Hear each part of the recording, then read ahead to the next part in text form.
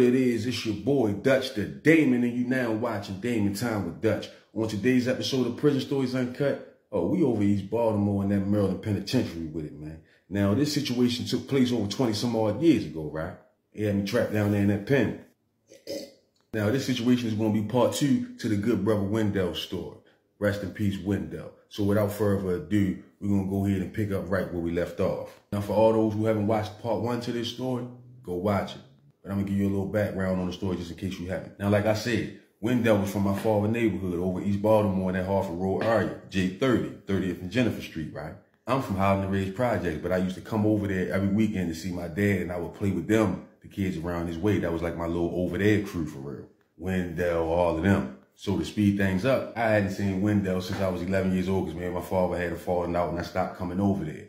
I ain't see Dell until we met back up in the penitentiary years later, grown men. Like I said, man, we was like cousins over there. We had got so tight over that penitentiary.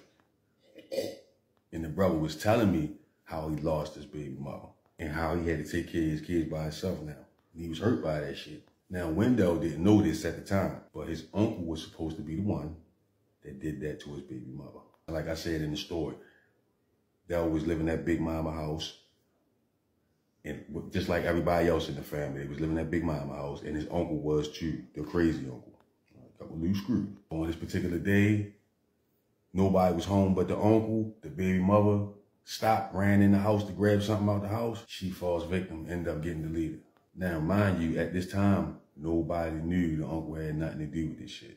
But at this time, it was like an ongoing thing. It's like an ongoing investigation. They trying to figure out what happened. They just found that in the house, you feel me? So the uncle is still living in the house after all of this stuff happened. Now, let's bring it up. Fast forward the story.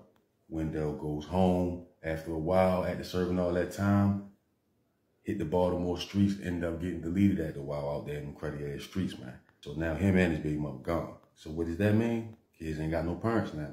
Who got to pick up the slack? Big mama. What does that mean? They still staying in the house with that uncle. So like I said, Dell went home, got deleted. But the whole time we was in that penitentiary, his little brother was in there with us too. He went home before his little brother. His little brother's name was Cody, right? Little Cody. Little Cody was a good brother too. My man, stand up, little gangster. You feel me? Stand on business, don't play. Look, just like Wendell, just a smaller version. And he actually was the one that broke the news to me, man, and told me about my boy Dell. You know what I mean? That shit broke my heart, man. So long story short, after we get the news, I ends up a couple months later getting transferred out of the penitentiary and getting sent down MCIJ in Jessup. I get sent down to J. So while I'm down to J, little Cody ends up finishing his sentence.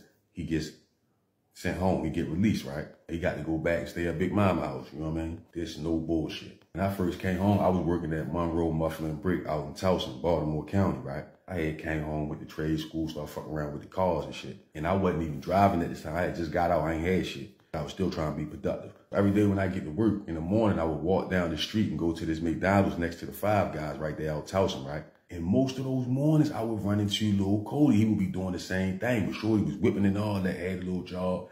He would be coming to get coffee in the morning too. Always show me big love when he sees me. You know what I mean? So always talk about Wendell. So long story short, I don't see little Cody no more for like a year, right?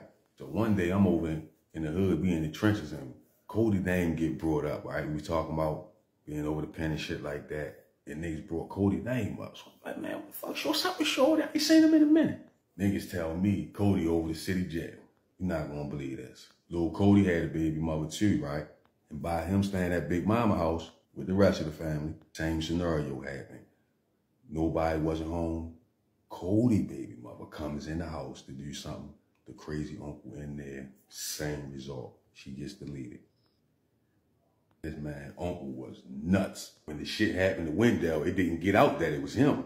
But when the shit happened to Cody, it gets out that it's the uncle. 2 baby mothers gone. So the uncle get grabbed up. They books the uncle, lock his ass up, right? Send him over that terror dome in the city jail. Now, little Cody was locked up when all this shit happened. He was over the city jail fighting some type of charges. I don't know what he was booked for, but he was booked. But he over that jail when his uncle come over there. And you already know Cody a good brother. And this nigga that just deleted his baby mother comes over the jail. Brothers get on his ass and hit him with them blicks. Bad. I'm talking about helicopter land and everything, man. They had to fly that man up out of that city jail. They say Cody was calling home Big mama and I'm like, stop, please don't do nothing to my son, this, that, and the third. Whole time, this man deleted this man baby mother and his brother baby mama. But Big Mama still was protecting him, or trying to. Long story short, the uncle getting booked, put in the insane asylum, put him in an insane asylum / prison, which is probably Clifton T. Perkins or Patuxent or something like that. But anyway, sad part about the whole thing is, man, my boy, rest in peace, my boy Cody ended up beating the charge, going home, and getting deleted out there in them streets his damn self, man. So now, them kids ain't got no parents whatsoever. Just sad all the way around the board, man. Long live my brothers. Wendell and Cody, man.